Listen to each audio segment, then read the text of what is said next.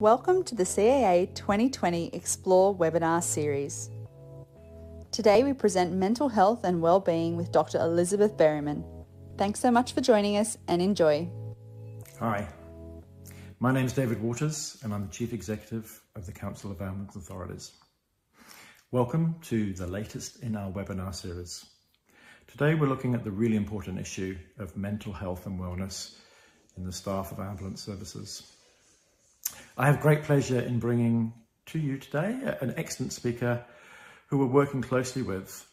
Dr Elizabeth Berryman is responsible for introducing a mental health and wellness app that we are now rolling out across ambulance services, starting in New Zealand and soon to be in Australia. This is really important. This is a really important piece of work. It fits really well with our mental health strategy. CAA has been working with ambulance services now for 4 years in putting a mental health and wellness strategy in place, and we're really keen to see this latest initiative that will help support the program.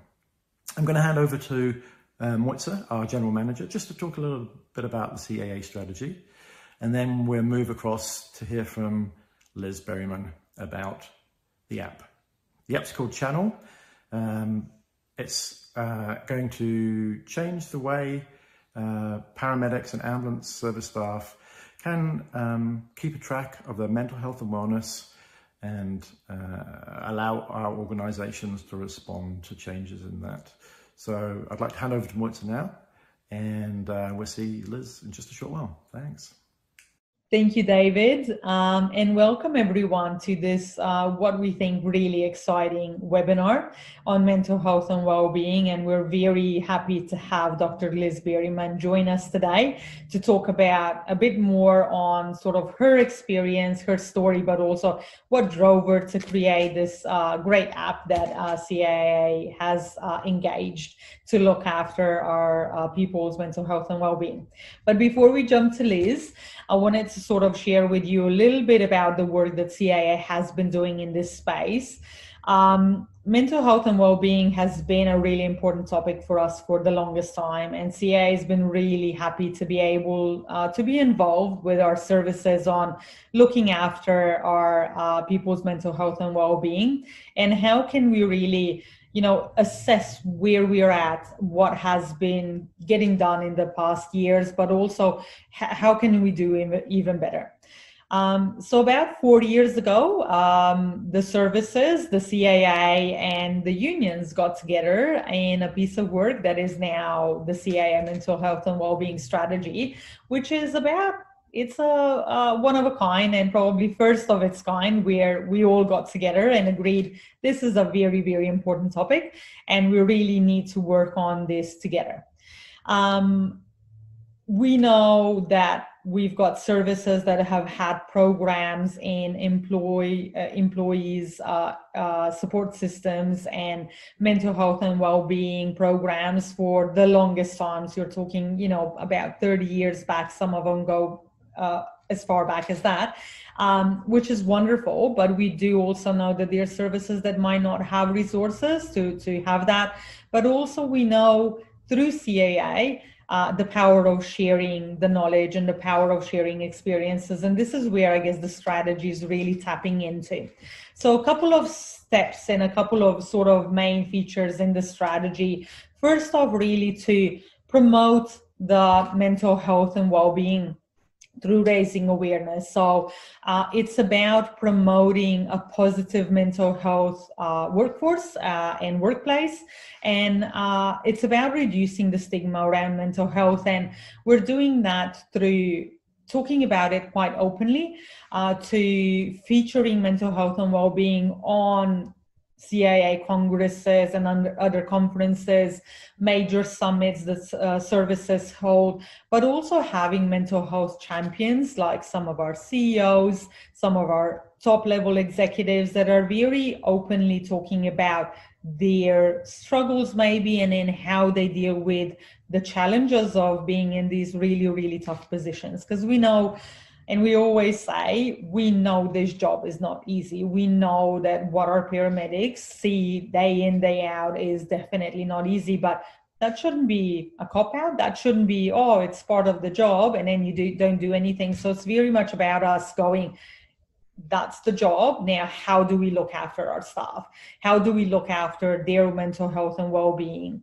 And that's where the strategy comes in. It looks to develop capacity for our staff to tap into all these resources. So there's a lot of programs that are out there, everything from chaplaincies to peer support programs to, a lot of services nowadays have in-house psychologists. There's this brand new tool that we're launching now, so the Chnnl app, which will be designed really to be a daily check-in for our people's mental health and well-being, apologies, but also sort of a two-way communication between services and staff to be able to share what's bugging them, for us to be able to see what are the trends so we can then react to that and maybe prepare classes, do education, prepare webinars, again, seek to the wider industry to see what is already out there and what best practices we can share. And I guess that's the last part of the strategy, is very much about sharing the knowledge and exchanging best practices, not only between our services, but also we look very much to the external stakeholders and external partners like Beyond Blue, Raw Mind Coach, and other stuff like that. So we can really go, how can we do even better for our staff? The strategy has been incredibly well received from across the industry, but also in other industries.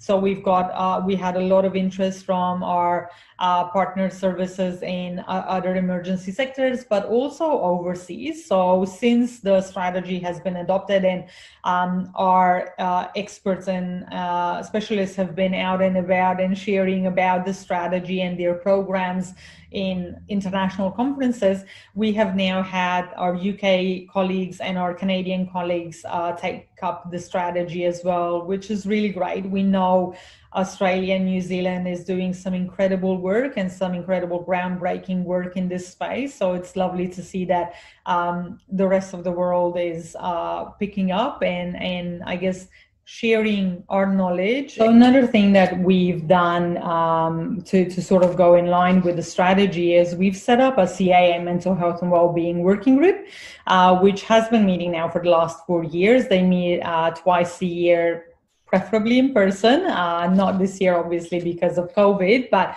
we try and get everyone in the room together because we notice that's the best way when we are sharing experience and knowledge, but also networking. And that group has been absolutely incredible, and the amount of synergy and the amount of knowledge sharing has been incredible to see.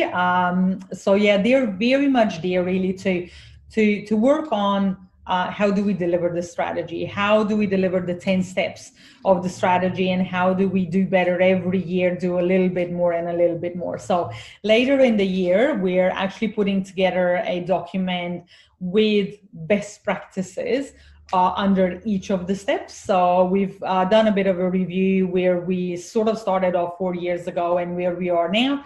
And what that really gave us was a whole bunch of information on these beautiful programs that we wanted to share. So we'll have that hopefully ready by the end of the year, probably launching it in the new year. So that's in a nutshell what I guess the CAA Mental Health and Wellbeing Strategy is about, but also sort of the work that we have been doing in this space.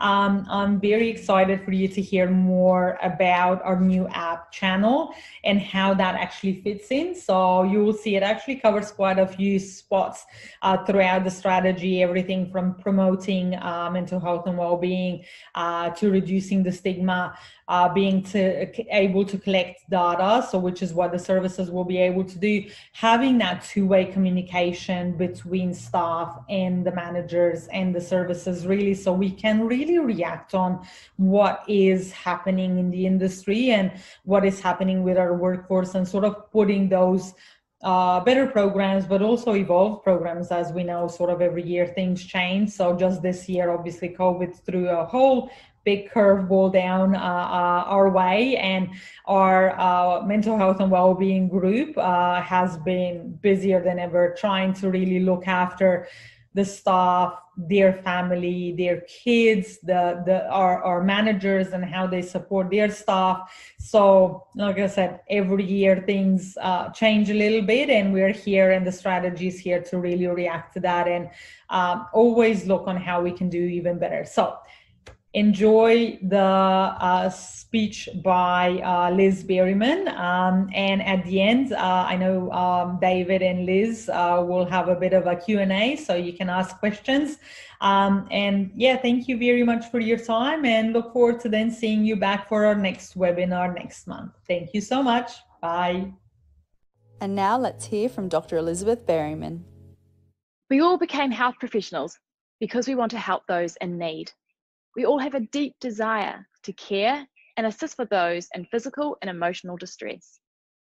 Whether it be jumping out of helicopters, attending accidents, or holding the hand of an elderly lady as we take her to hospital for the 3rd time this week.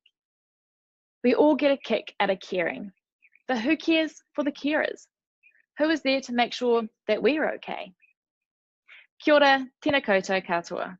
My name is Dr. Elizabeth Berryman, and today I'm going to share with you a piece of my story about how this changed my life and how you can be involved as well.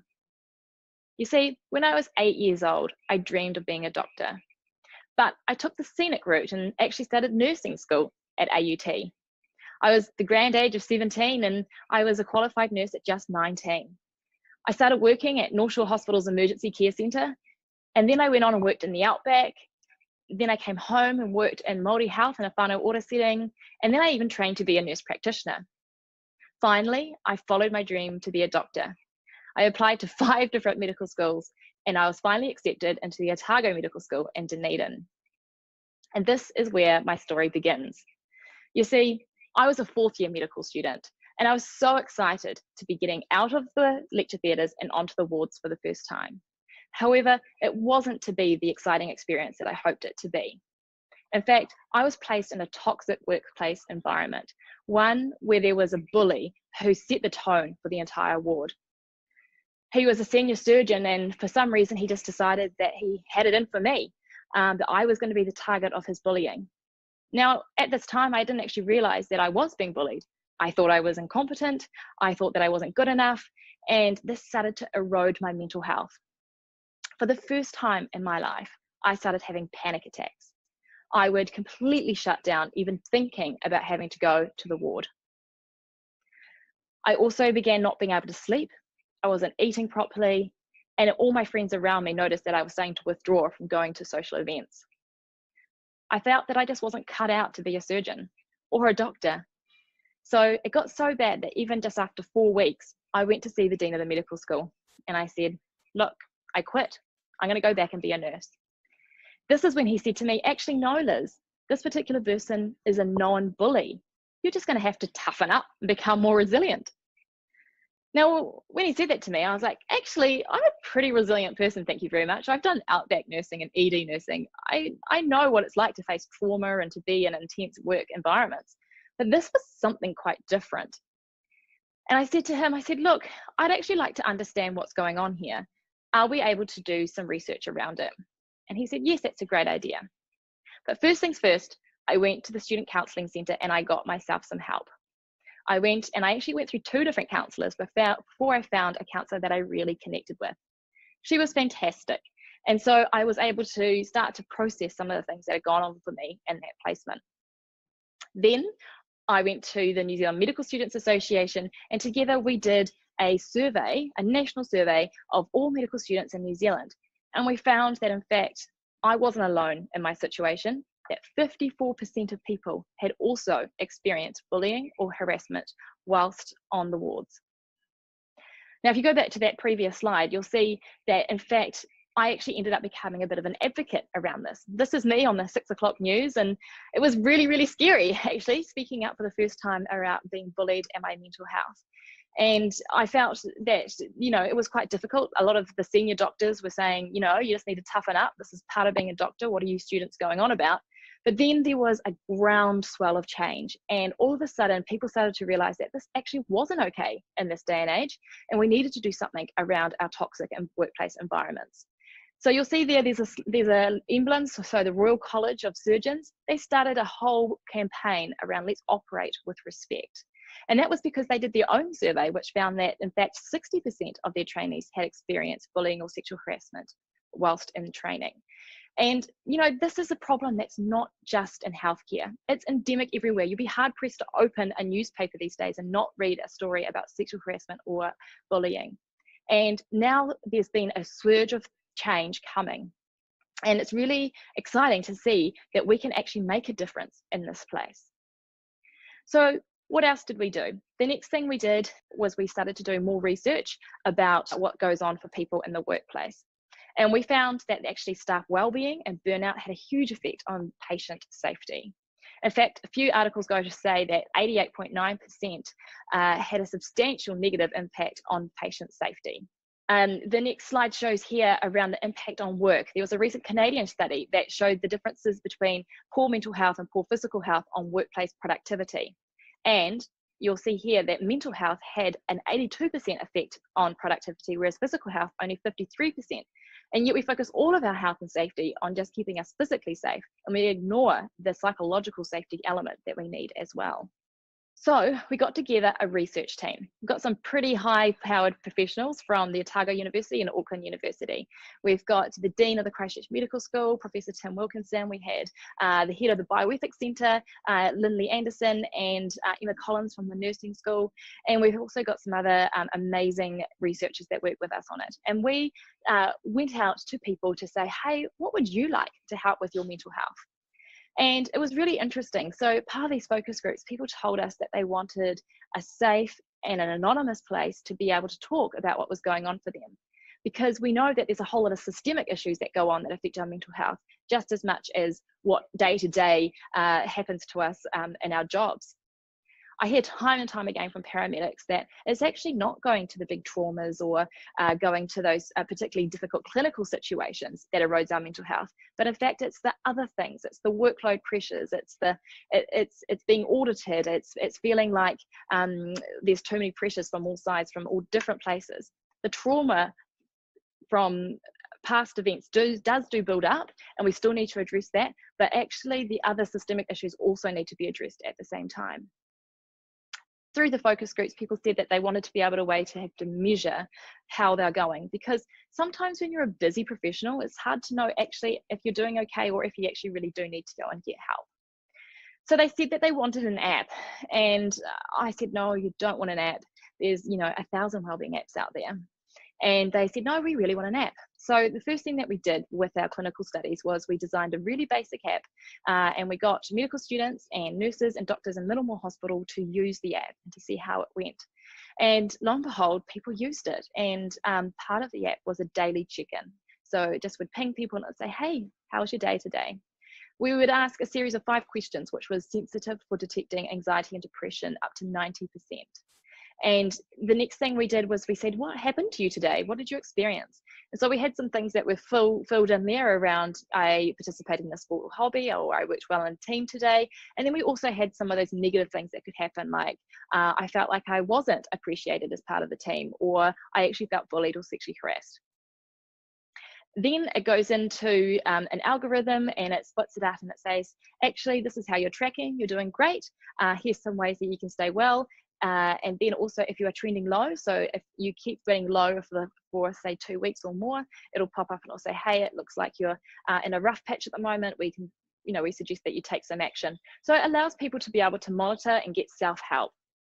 We know when it comes to mental health, it's about those early recognition of signs and early intervention. So if we can do those 2 things through the app, we know that we're really going to be starting to help people to manage their own mental health. So here on the slide, you'll see that indeed, it's an anonymous journaling and data gathering app. It enables people to keep track of their personal well-being and to manage and monitor their own mental health risk factors. As I said, it's 90% accurate in detection of clinical depression. And there's also that resource library that I talked about that would enable you to get support when you need it. Because, you know, it's usually 2 o'clock in the morning, you know, when you're on a night shift and on a Saturday or a Sunday night when there's no managers around, where you actually need to get that support, or you've got time to get that support. So having it in an app that's on your personal smartphone is a really, really good way to be able to access that. And so here it is, just some screenshots of that app. It's really simple. It just says, hey, where are you working? Those 5 questions, and then what have you experienced today? If there's nothing in that list of experiences, then you can go into the journal. Now, this is where you can just really say things how they really are. We want to know about everything. So we know that we take our whole selves to work. And, you know, just because you're, you know, loving your work and you might have a great time at work, you might have some other stuff going on at home. You're able to journal this here as well, because, you know, even though we try not to let it affect our work life, sometimes it does, and it's important that we address issues as a whole person. So you can choose to keep that journal private, or you can choose to share it with your organization. If you do choose to share it, what happens is it becomes anonymized. It goes into an aggregated amount, so there's a minimum of 20 people per group, so there's no way that people can figure out where those journal entries have come from. The other thing that Chnnl does is that if it's identifiable in any way, we reject it, and we always send through as the themes to the organisation. But it's also important that they hear your voice. So we leave things in verbatim text as well. So if you use swear words and things like that, we'll leave that in, and your organisation will be able to see that. So on this slide is Boosters. So Boosters is basically a wellbeing hub of everything that you can have to improve your wellbeing. So it's things like links to EAP. It's links to things that your organisation is doing to improve your wellbeing. It's things for associations. So for instance, CAA, things like that can go into the booster, and that is a one-stop shop so that you can go, actually, I'm not doing so well with my wellbeing. What can I do to improve it? Let's have a look and go into boosters. What can the organisation see? So as I said, it's all 100% anonymous. Chnnl is a safe third-party provider, and that's what the research and the clinical studies that we did that came through time and time again is the nurses and the doctors, they said that they really, really wanted to have a safe channel. So what happens is this comes through an aggregated graphs, and this is how an organisation can see what's going on. The other thing is that users wanted to see how they were tracking themselves, and it's really important that you can actually take action yourself.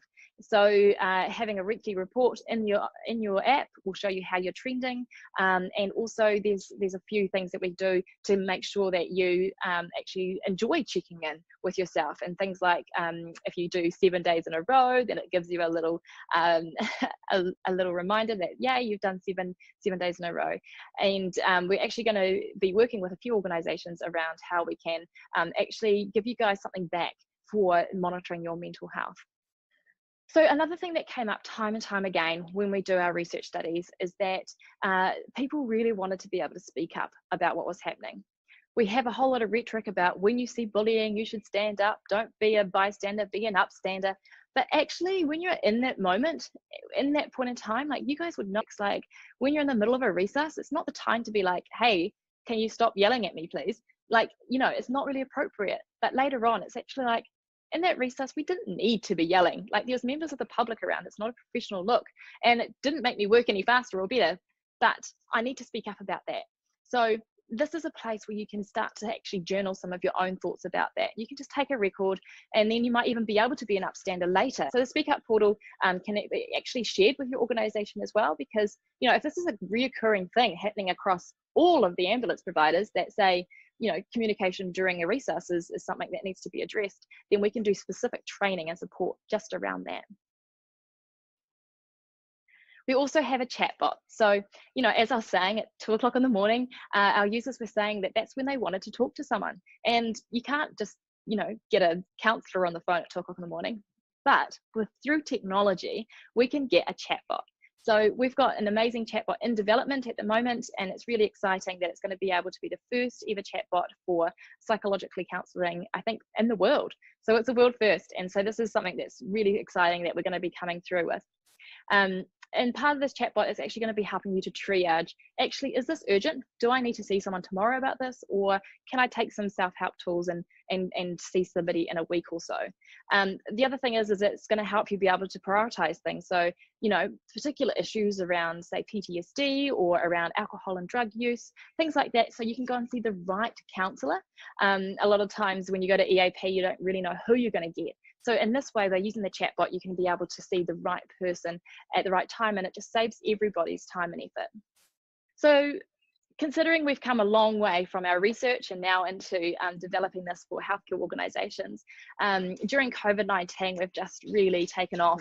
Mental health for all healthcare workers is really, really a priority right now. And it's exciting. Finally, people are listening to us and realising that we need to support our mental health. And so we've been working with a whole lot of companies across New Zealand. And as you can see, most of them are healthcare providers with 5 hospitals. But there's also Tourism Holdings Limited and Z Energy, which are large providers in New Zealand of tourism and of fuel. So that's really interesting. And as you can see, through CAA, we're working with St John Western Australia, Ambulance Tasmania, South Australia Health, and also Wellington Free and St John New Zealand. We're really excited to be able to work with you guys on this. And so just in closing, a little bit of a case study from Middlemore Hospital, who's using the app. So one of the junior doctors said that they were able to report things that they weren't able to report otherwise. They felt safe to be able to talk about things. One of the new graduate nurses said that she had an idea for how a way to improve handover between ED and the wards, and the manager brought it up in a meeting. She said that she was chuffed because she'd always been too scared to speak up in group meetings, but finally her ideas were being heard. So how can you be involved? Well, as I alluded to earlier, the CAA had partnered with Chnnl, and we're really, really excited about this partnership. The team at CAA are really, really passionate about mental wellbeing and realise that this is a massive issue for all paramedics and frontline medical staff. So part of that, what they're able to do is they're able to keep the ambulance services a bit more accountable around this information. So they are going to take on the data that comes through from the Chnnl app, and they're going to be able to process that. They've got a data person who's ready to work with this data and to find out what are the key themes and drivers for people's wellbeing. And then they're able to design support packages and interventions to support that. And they're able to go and say to the member organisations, the people that you work for, and say, look, these are the top things that we want to change this year, because we know that things are going to take a while to change, but we've got to make a start. And it's a good place to start is to get the right data, to get your input, and to get your feedback into what you want in your workplace. The other thing is that it's going to really, really help your personal mental health. If you're able to track and monitor how you're going and to get help through, say, the chatbot at 2 o'clock in the morning, it's going to help reduce some of that burden of mental health that we have in our ambulance providers and in our frontline healthcare workers. So are you willing to come on this journey with us? We're really excited. It's going to take a lot of work, but if you're ready, we're ready. So it's your channel.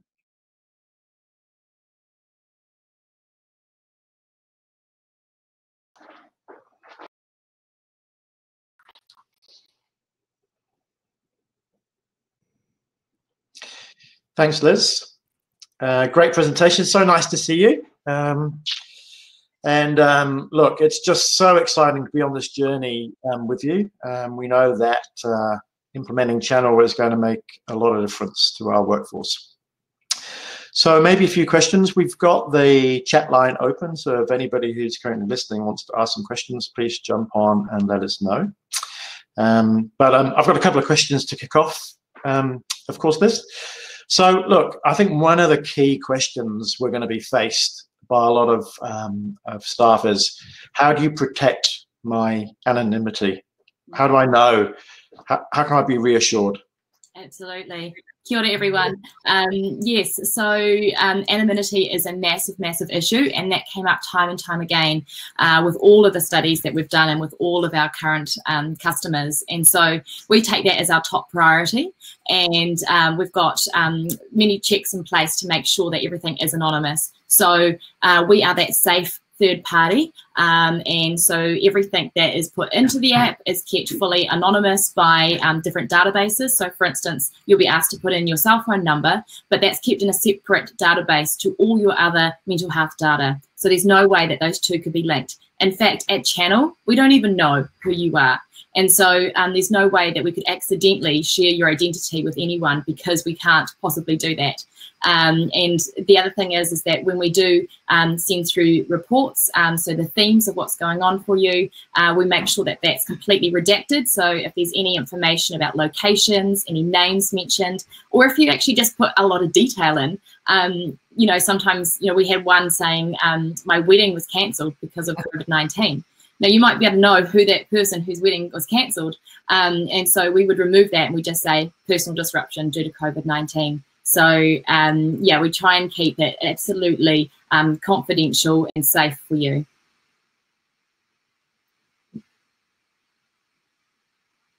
I'm not sure if David's still here.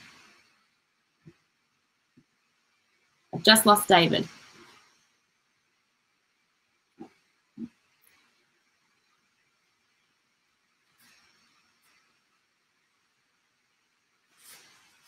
Hello. Everyone, you have to love technology. So I'm always here in the background, just for occasions like this, so I'll take over. Liz, we actually have a question from chat, from Matt. He's asking if the app is transferable to other emergency services like fire, police, and everyone else. I know the answer, but you want to take over? And I see David's back, so I'll jump back up. Sorry, guys. Thanks for that. Just had a momentary power cut. Just went off for a second, but I'm back.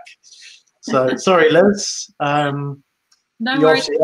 Yeah, great answer. I think one of the things that I'm really interested in is your approach to onboarding and how we get individuals to join it, because it's not a traditional approach to joining an app. You've taken quite a different approach, so I'm really keen to hear about that. Yeah, sure. So we actually started at St. John this week. And it's been great. So, you know, as you just said in the first question, anonymity is such a big issue.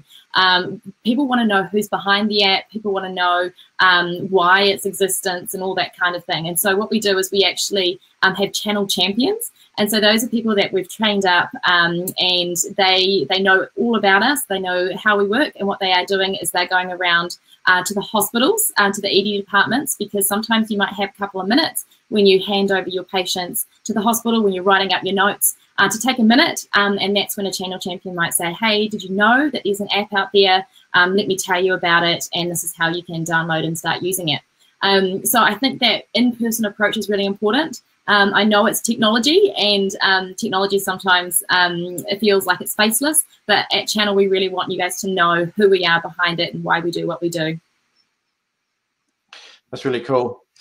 And I think it's going to make a huge difference in relation to the number of individuals who jump on board Chnnl. So thanks. Obviously, there's a lot that happens behind the app, Liz. Yes. Tell us a little bit about, you know, your team, support, etc. Sure. So we've got a whole data science team behind Chnnl, and we've got a whole team of developers who make sure that the app is available 24/7 all the time. You know, with healthcare, we're always on, so therefore your mental health support needs to always be on as well. And so the data science team have these machine learning, some algorithms that run through and are able to pick up things. So we do have red flag alerts. So I think somebody in the question asked about immediate help. So we do. So if you are journaling something, and it might be around having suicidal thoughts, or it might have, you know, some concerning content, we've got this natural language processing and AI that runs through, and it detects that, and it immediately sends you a notification saying, hey, we're a little bit concerned about some of the things that you're talking about right now. Would you like to get some help? When we connect in New Zealand, we connect to the 1737 helpline, which is run through the Ministry of Health, or we also refer to the organisations already. So for instance, St. John, I've got a psychologist, which is amazing. So we work really closely with them in providing support for people who really need it. And then we've also got those other things that people can do for their self-help as well. Great. We've got a question online from Matt, who's asking us, is the app transferable to other emergency services? Yes, absolutely. We're very specific for healthcare. So we've developed it mostly for hospitals and for frontline healthcare workers such as paramedics, EMTs, etc. But we are also working in our retail and some service stations and all sorts of different places. So definitely transferable, especially to other emergency workers. I think they'd be similar with this, like the hierarchy about how we work and also responding to acute distress. So, you know, it's not normal. I don't think many other professions deal with death and dying and trauma as much as we do. So we have a specific emphasis on that. Great, thanks, Liz. One of the questions we often face when we, meet with our mental health committee, etc., is how do we ensure that the information that our organisation provides, as in contact details and resources, how do we keep them up to date? But how do we make sure our staff can access them, particularly at 2 in the morning? The last thing you want to do is to Google your organisation's website, find the right page, and click through. How does Chnnl help in that space? Yeah, so I don't know if you saw on that one of those screens was around the boosters. Don't ask me why it's called boosters. It's just the name that came up and it's stuck. So boosters is anything that will improve your mental well-being. And so these are resources that we found that's evidence-based. There's a lot of woo out there, so we make sure that everything that we are putting into our boosters are based on current evidence. And so there might be helpful things. So for instance, there is some mindfulness. There might be some workshops that your organisation is already running that you can go to. So there's a whole range of things in those boosters, and because we know when it comes to mental health that one size doesn't fit all. So it's a bit of it's a smorgasbord. It's a range of different things that people can access, and it's just through one touch of your phone, and you can go through into those resources. You don't have to go through your intranet. That's very cool. It's going to really address one of the big issues I think staff have always had. Got another question from the audience, Liz. The question is, what impact has there been in ambulance service? I'm guessing that's a little bit early for you to answer that one, but perhaps you can share the impact that you've seen from DHB, emergency departments, and other. And I know Z has been particularly interesting as well as an organisation. Yeah, actually interesting. Though you bring up Z. So they actually ended up in the paper with one of the things that came through, which was that during level 4 lockdown, where people were coughing on money before giving it to the petrol station workers, and that was causing a significant mental health impact on workers because they were putting their lives at risk with people potentially bringing COVID. So it was being able to respond to those things really quickly, which was really great. Some other changes that we've seen, especially in our emergency departments, was around the fact that they didn't have enough PPE during COVID-19, and so we were able to respond really quickly and get management to make sure that there was enough PPE for everybody available. We also found actually during the first week of lockdown, people weren't sleeping. Just with high anxiety about what was happening, like the hospitals were going into full pandemic planning, like what if we got 500 patients tomorrow?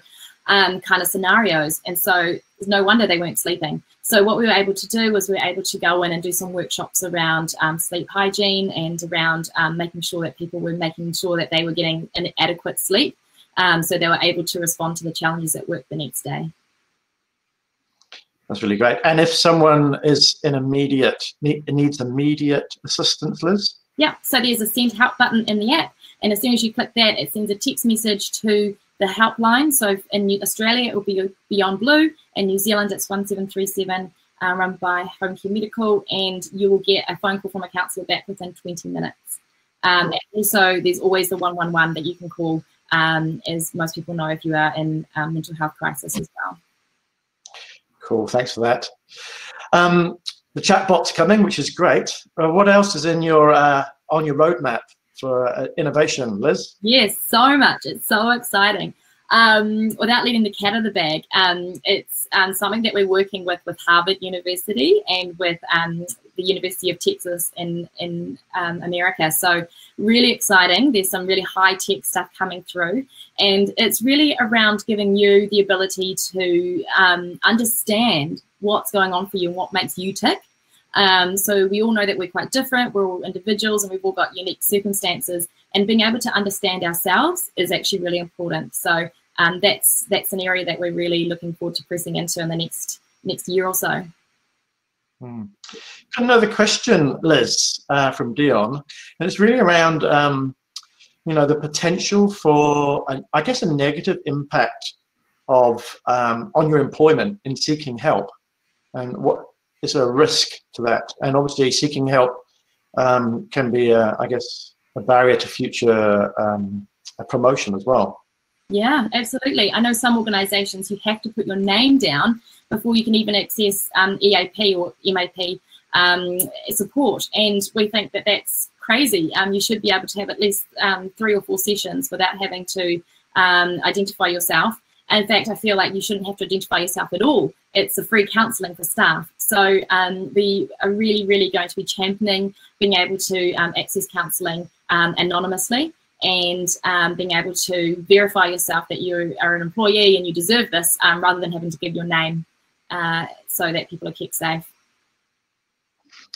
Thanks, Liz. And obviously, we've kicked off in New Zealand, which is great. How's that rollout going?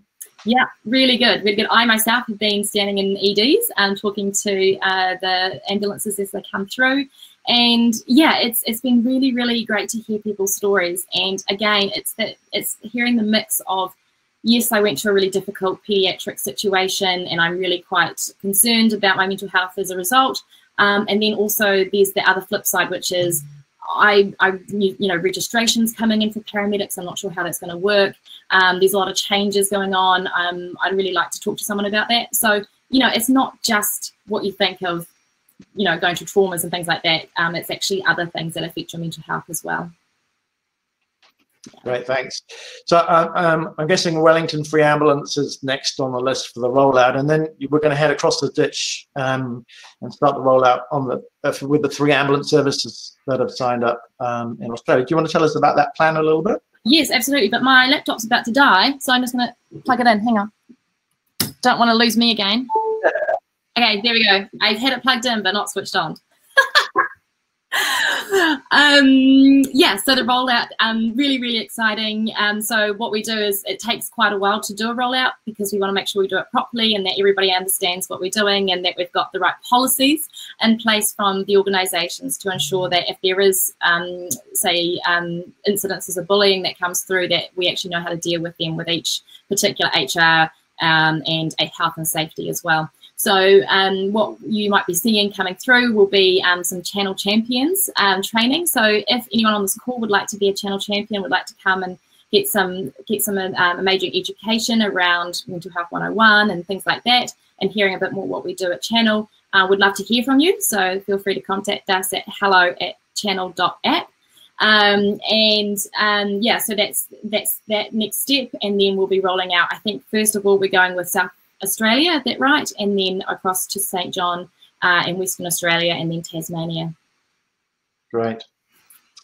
You talked a little bit about boosters in the presentation, Liz. Do you want to give us some kind of examples of what they actually look like in reality? Yeah, sure. So one of the best boosters that we found has been peer support.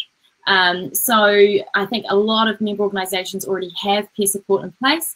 But sometimes it's quite hard to know how to access it. You have to go onto the intranet, things like that. So what we do is we streamline the peer support so that you can book in to see a peer supporter, and then also evaluate and see how that helped you, and give some feedback about that experience as well.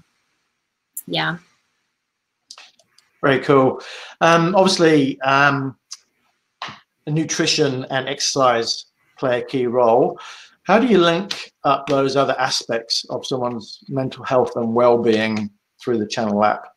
Yeah, sure. So we work with the themes that come through. So if there is a theme with people saying that they're unable to eat healthy because of shift work, because of not being able to access healthy options during shifts, then we'll work with the organisation and say, hey, this is a theme that's coming through. How about we send out some information about how to eat healthy during shift work? And so, yeah, we really rely on what you guys are telling us in the app to be able to know what to design. So it's really important that you are completely honest and let us know what's going on, and then we can design things around it. And if you've got a great idea, feel free to send that through the journal as well, and we can feed that back on your behalf. Great, thank you. Yeah, some of the services we're going to be rolling the app out into, Liz, are really big. Literally, 5,000 to 6,000 employees at a time. That's obviously a massive rollout. But interestingly, obviously, there are areas within any organization that are perhaps the mental health and well-being is greater than others.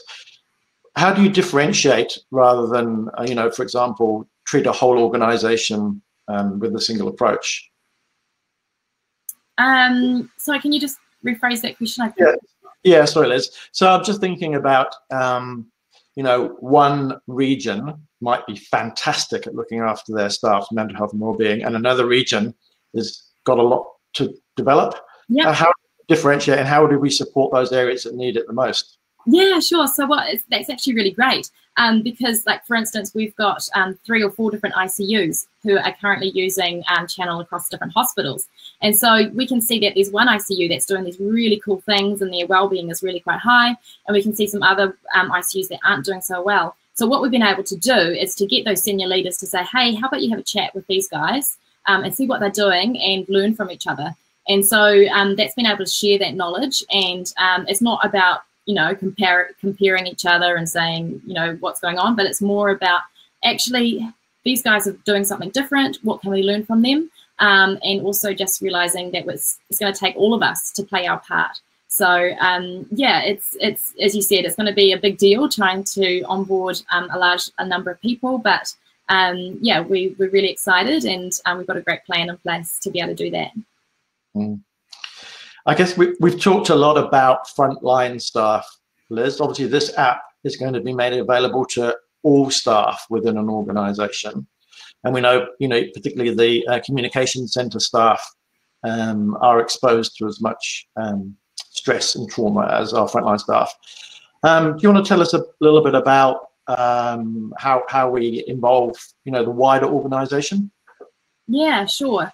Yes, and of course, office staff as well. Everybody has a part to play in this as well, and it's really important that we do get all aspects covered as well, and when we do our reporting for the organisation.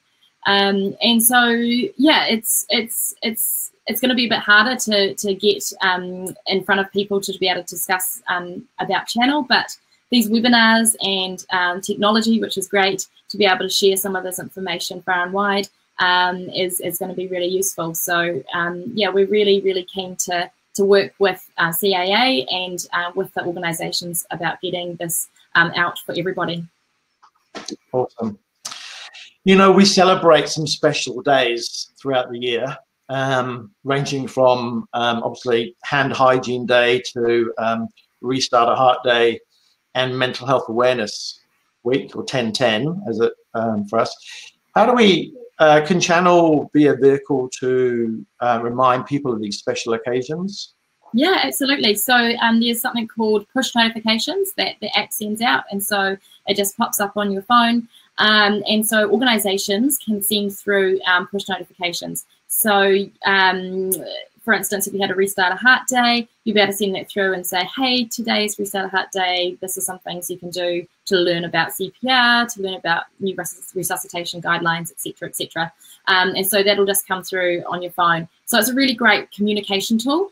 We call it closing the loop. And it's also a good place for people to be able to say, it's Pink Shirt Day. Let's all wear pink shirts today, and point people to resources that way as well. Great. There's a lot of apps out in the marketplace at the moment. Mental health and well-being is a very popular area at the moment. What is different about Chnnl? I believe I know what's different, but but keen for you to share that with our audience, because the CA we looked at dozens of apps and we landed on this one. I'm just keen for you to share, in your opinion, what's the differentiating point. Yeah, I think it's by the people for the people. We understand what kind of things that you guys go through. We're mostly health professional based ourselves, and so can understand the environment that you're working in is so unique.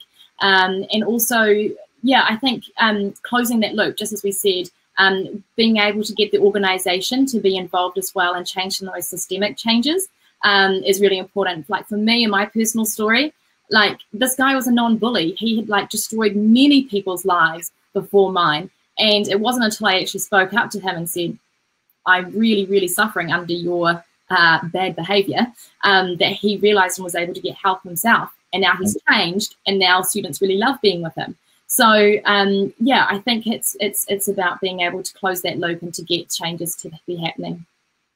Great. And if, for example, I'm already subscribing to another mental health app, yeah, is it complimentary? Yeah, absolutely is. Yeah, excellent.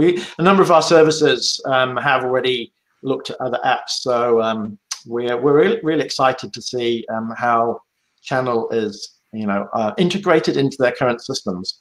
My belief is that it's going to be like a central cog that pulls a whole lot of existing information together, brings it to one place on an individual smartphone, so that accessibility is really made available. So that's really exciting.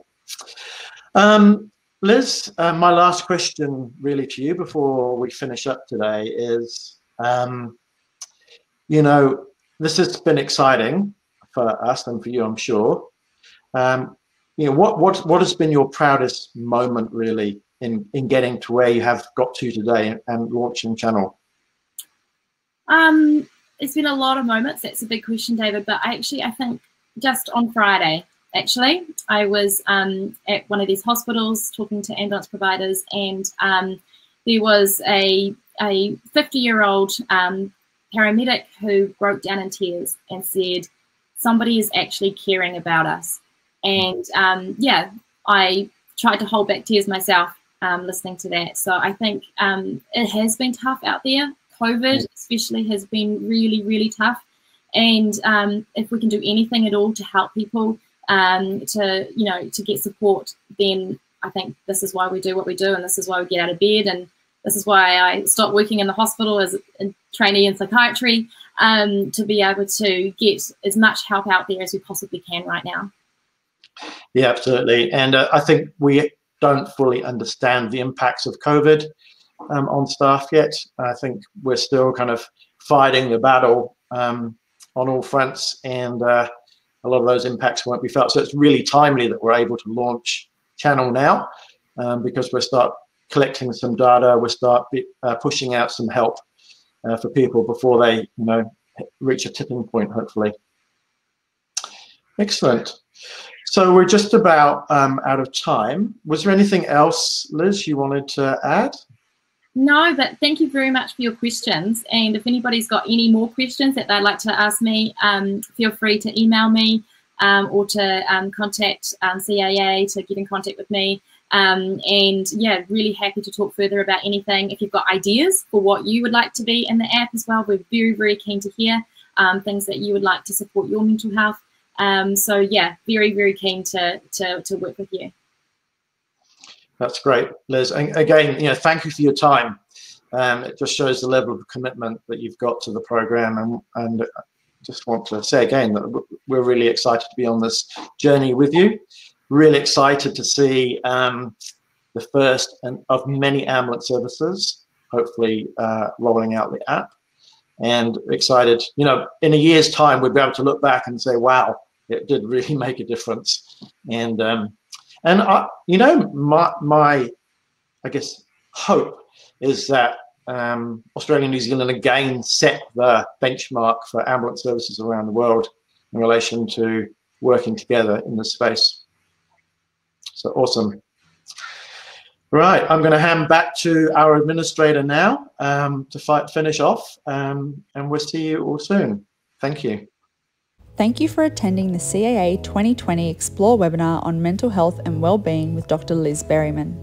Join us for our next webinar on Tuesday the 24th of November for Women in Leadership with Michelle Fife. And keep up to date by following us on Twitter at the Council of AM1 or on LinkedIn and Facebook, the Council of Ambulance Authorities Australasia. We look forward to seeing you next time.